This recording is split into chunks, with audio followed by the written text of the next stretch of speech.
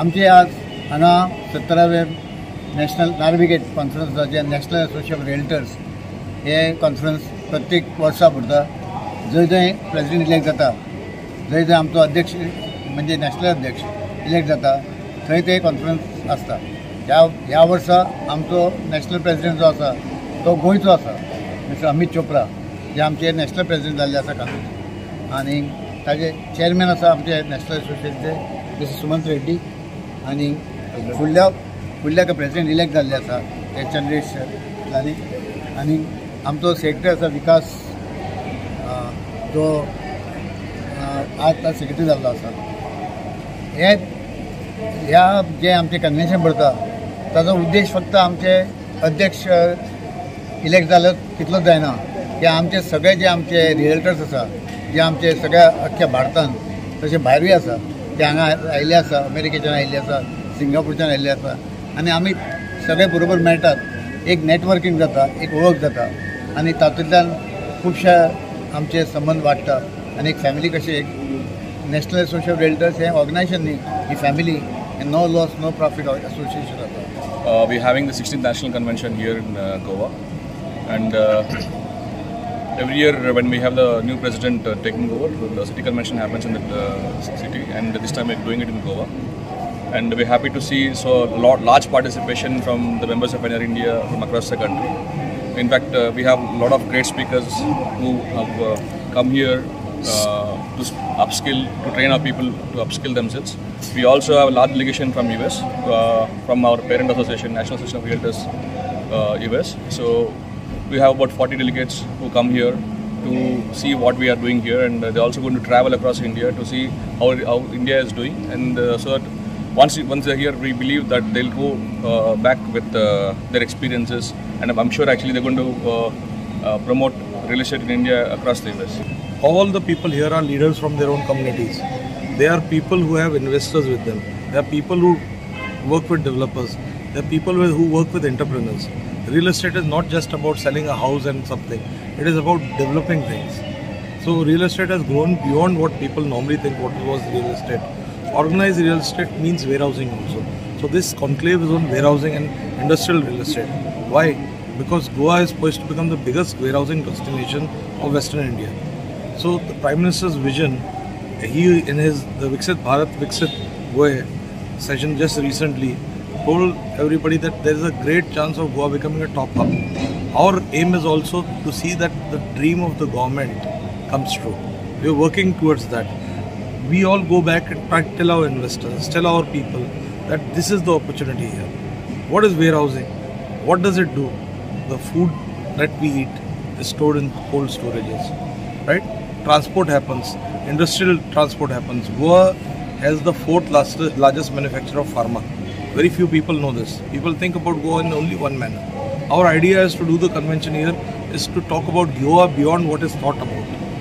To ensure that people understand that Goa is not what you think. This is what is Goa. So we are trying to showcase that. GIDC just did a presentation. So what is the idea that we can call in better investors, people of the right kind come and invest in the right aspects so that local entrepreneurship, local employment is generated. That is the aim. It is not just in residential. Of course, that is also a major part of our part.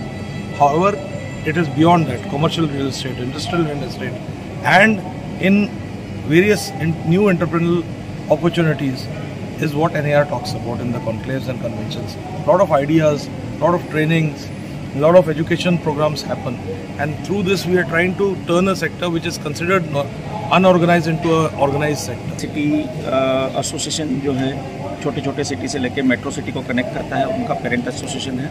तो every year हमारा convention होता है और वहाँ से national president select होता है.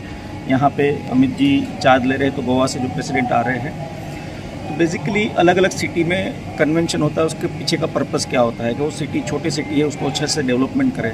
Goa tourist destination के लिए इंडिया में नॉन है, लेकिन साथ साथ में इंडस्ट्री, वेयरहाउसिंग, दूसरी इंडस्ट्री आएगी, लेबर इतना काम मिलेगा, ट्रांसपोर्टेशन बढ़ेगा और टूरिस्ट आ सकते हैं. जो आज आ रहे घूमने के लिए आ रहे हैं, बिजनेस पर्पस के लिए भी लोग आना चालू होंगे, तो होटल डेवलपमेंट भी अच्छे से होगा रेजिडेंशियल कॉम्प्लेक्सेस भी डेवलप हो गए, सेकंड होम मार्केट भी जो आज नहीं है नेशनल प्लेयर वो आएंगे, तो लोकल को भी अच्छे से काम मिलेगा, ट्रांसपोर्टेशन भी बढ़ेगा, अर्निंग भी बढ़ेगा और रेवेन्यू भी काफ़ी अच्छा आएगा। तो जो छोटे छोटे टायर 2 टायर 3 सिटी है, तो वहाँ पे से कोई नया कन्वेंशन, छोटा कॉन्फ्रेंस सिटी होता है तो पैन इंडिया से, यहाँ से अब अगर आप देखोगे कल भी हमारा 2 दिन का कन्वेंशन है, आज एक्सपो है, तो कन्वेंशन में अलग अलग सिटी से 47 सिटी से लोग आए हैं जो अपना पैसा खर्चा करके रजिस्ट्रेशन, ट्रैवल और होटल वगैरह जो बुक करके आते हैं, तो वो अपना पैसा खर्चा करके बिजनेस के लिए जो सीरियस है वो अटेंड करते हैं। तो यहाँ बाहर से 700, 800, 1000 लोगों ने ऑलरेडी रजिस्ट्रेशन कराया है, जो अदर देन गोवा, जो लोकल है उनके अलावा पूरे इंडिया से लोग आए हैं कि भाई क्या अपॉर्चुनिटी है, क्या अच्छा बिजनेस कंक्लूड कर सकते हैं। तो ये हमारा नेशनल प्लेटफॉर्म का माध्यम होता है। तो सिटी वैसे गोवा को इंट्रोडक्शन की ज़रूरत नहीं है, लेकिन अदर देन टूरिस्ट डेवलपमेंट के लिए भी अपॉर्चुनिटी क्रिएट की सकते हैं। ये फर्स्ट टाइम रियल्टर्स का हो रहा है और बहुत ही बढ़िया रिस्पांस, इसमें बहुत ही जाने माने स्पीकर्स यहाँ पर आ जाए हैं, जिसमें डिलीवरी के जो को फाउंडर है वो आए हैं, साथ ही साथ में GIDC के यहाँ जो हेड है वो आए, और साथ ही साथ हमारा 2 दिन का कन्वेंशन अभी होना बाकी है।